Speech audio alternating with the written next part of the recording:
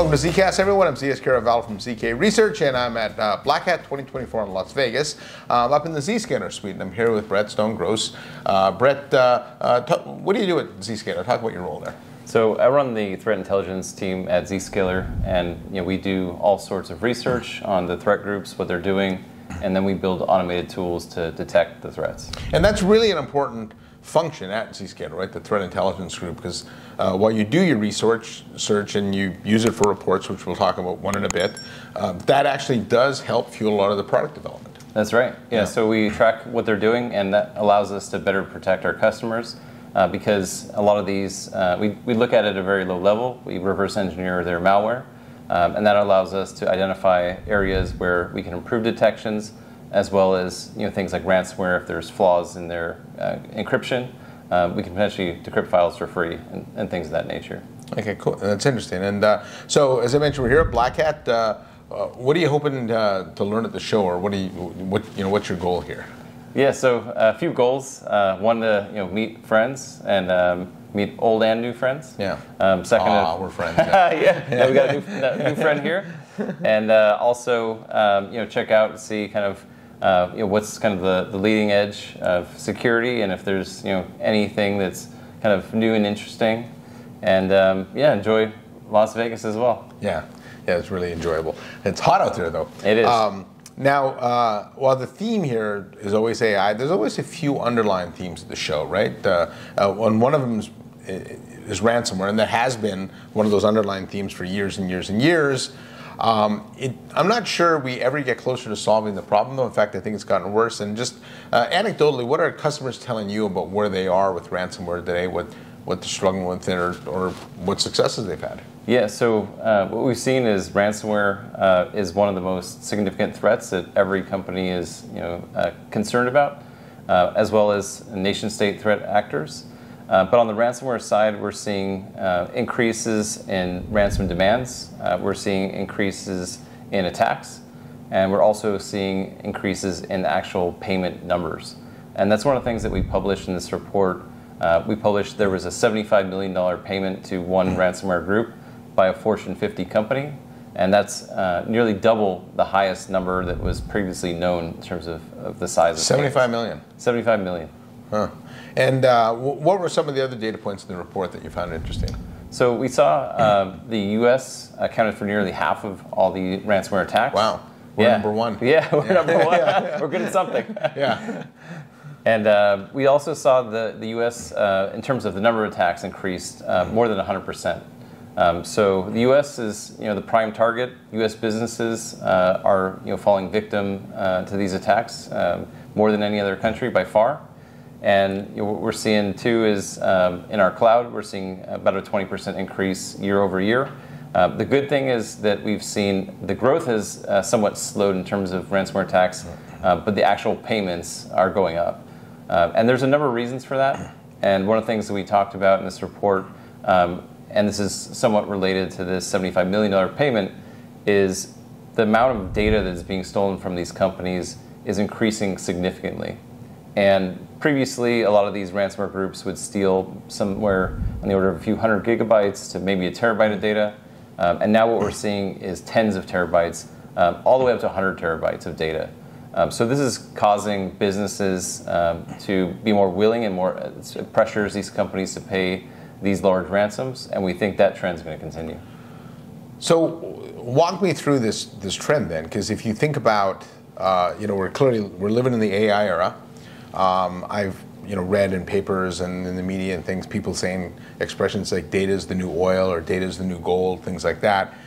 And if that's true and we become so data dependent because we're AI dependent, then any kind of theft of data or ransom now, just the stakes get so much higher, right? Yeah. Is this the trend we're headed down? That's right. Yeah. So for AI, you need a lot of data, and companies are going to continue to collect more and more data. So they and in fact, AI generates more data itself, right? That's right. And so every time you add these new collection features, so you can improve your AI models, that's going to be an increased target for these ransomware groups to steal that data as well. Yeah, and I think even though the company, I don't know if you knew this from the report, if it said that, but what I read somewhere too was that when you pay the ransom, about a third of the time you don't actually get the data back. You're shocking the, people that hold you up for ransom aren't honest, right?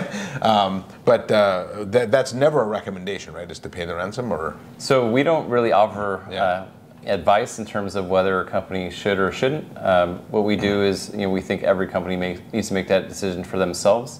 There are instances where a company will literally be out of business if they don't pay a ransom. Yeah. So some companies I guess in that case, are in a very difficult position. Obviously, if a company can avoid it, that's probably recommended, but not all companies can avoid it. Yeah, and so what are some things companies can do to protect themselves and at least minimize the amount, the impact to them if they do get hit with ransom? Or I guess the better question is, how do you protect yourself against it so if somebody does break in, they're not stealing all your data? Yeah, so there's a lot of measures companies can take, and we start off and talk about it in the report with basic IT hygiene. These are simple things like two-factor authentications. Very simple, but it's something that's quite effective in most cases. But also making sure you have network monitoring, you have an endpoint monitoring, and kind of an end-to-end and layered approach. And in addition to that, what we recommend is a zero trust model or architecture. And the reason for that is a lot of these companies that are falling victim to these attacks have these flat networks. Someone authenticates with a VPN, and from there they have free range to access everything. Unfettered access to literally everything in the company. Exactly. Yeah. So we recommend a zero trust architecture. You want to minimize your exposure, especially to the internet, and put everything behind something like a zero trust infrastructure. So you can't attack what you can't see is how we describe it. Yeah. Now Zscaler has been, I think, really the company to advocate for zero trust since the company was founded. And so why is that different? So explain, connect the dots between zero trust and why there's so much less data exposed. Yeah, so with a traditional VPN model, you can think about it like a castle in a moat. Once you're inside, you're assumed to be trusted. And that's not true. That's not the case. When someone connects to the VPN, they can have their credentials stolen. Their system can be compromised with malware, where they can then leverage that system for access into the network. And then it's like being in the office. They can scan the network. They can use all sorts of tools to move laterally and then compromise everything in that corporate environment. Whereas with the zero trust network, you can basically have it so that you're actually not connected to the network, but you're connecting to individual applications. So you can't scan the network. You can't see all these other systems that are connected to the network. And there's no concept of being connected to the network. So it's much more difficult for an attacker who does compromise one of your systems, which is going to happen, for them to elevate that privilege and escalate their ability to cause damage. Yeah. So in the case where somebody maybe breaches a user through their credentials, which I think is easily the number one cause of breach, right? Is credential theft. Yeah, it's one of them. Yeah. Is you'd have access to maybe 2 or 3 systems. Yeah. But certainly not the entire company. Right. Yeah. Right. All right. So zero trust, MFA, anything else companies should be thinking about to help with ransomware? So network monitoring in particular is something really have to call out because when you see that amount of data, we're talking about data being stolen for days to weeks. If you steal 100 terabytes of data, it's going to take a long time to transfer that data, even on a corporate network with a fast connection.